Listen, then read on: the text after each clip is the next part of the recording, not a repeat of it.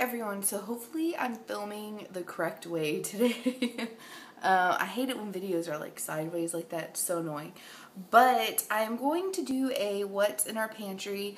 It might be kind of dark, I'm really sorry. It'll be really quick, I promise.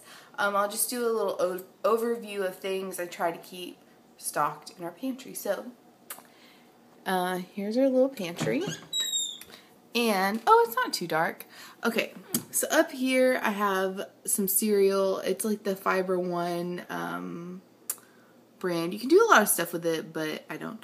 I have popcorn, which I don't really eat that often. Some abuelita, or however you say it, hot chocolate that I don't even think has been opened. I like to keep these Fiber One bars, just if I have a sweet tooth, and these little Belvita chocolate things, which are kind of high in calories, so that, I don't know.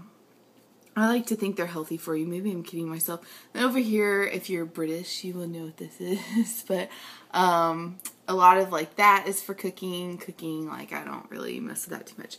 But over here, I have oatmeal. I just buy the H-E-B brand. I have some Irish steel cut ones back there. And I do those in the crock pot overnight with like cinnamon and apples.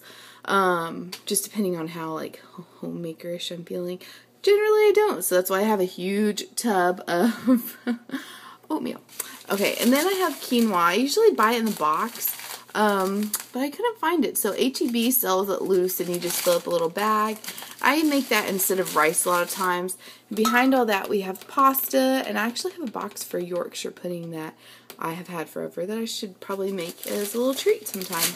I love the Valentina hot sauce. It says it has 0 calories. I don't know if I ever believe that, but you know, I use it a lot. I have 2 bottles of it because I bought one at my parents' house and left it there. My mom was like, here, you can take this home. And behind that, I have peanut butter, which I do eat a lot of peanut butter. I like it with apples or in a chocolate smoothie. And then I have my 2 smoothies. I have a chocolate one back there, which I'm almost out of. I couldn't find this brand again. I really liked it, but...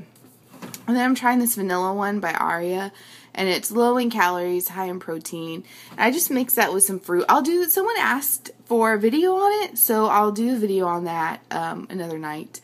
And then here is just like all... Now it's getting dark. My spices, salt and pepper. Back there is like different seasonings. Over here... I have syrup for pancakes, which I used to have like waffles or something every morning, but I have since not. I eat a more protein-like breakfast. I have some stevia in little packets and Truvia behind it, and a box of prunes. How lovely. They're actually really good. They're the individually wrapped ones, and they're pretty delicious, I'm just saying. And then back there, I left my tea. I was going to have, oops, let me close that. I was going to have tea this morning, but I changed my mind on the type of tea I was having.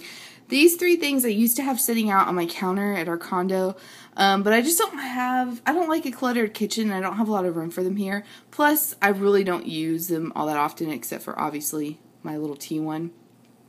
And I have these, which one of my best friends introduced to me. They're the Ziploc Zip-N-Steam bags. These work really, really good. I should do that tonight with the zucchini.